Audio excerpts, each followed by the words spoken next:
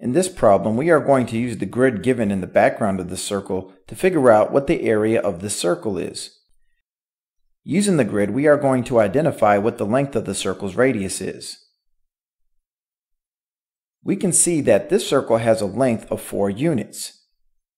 Now that we know the length of this circle's radius, we are going to substitute 3.14 in for pi and substitute 4 in for the radius inside our equation.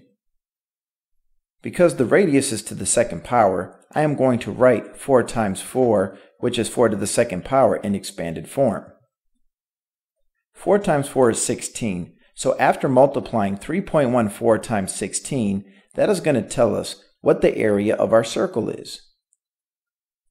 After multiplying 3.14 times 16, we come up with a product of 50.24. So the area of the shown circle is 50 and 24 hundredths square units.